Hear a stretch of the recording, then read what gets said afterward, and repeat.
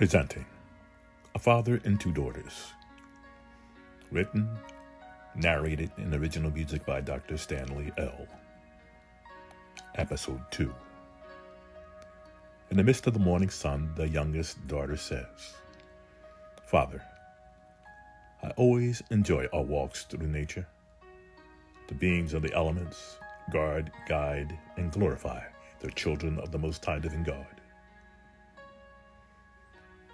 "Father," as the oldest daughter, "the beauty and splendors of life are most enjoyed with the celestial music of the spheres and magnificent rainbow rays."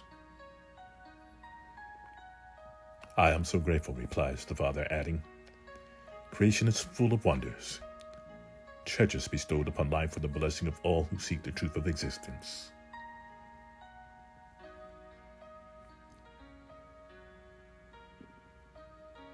The end.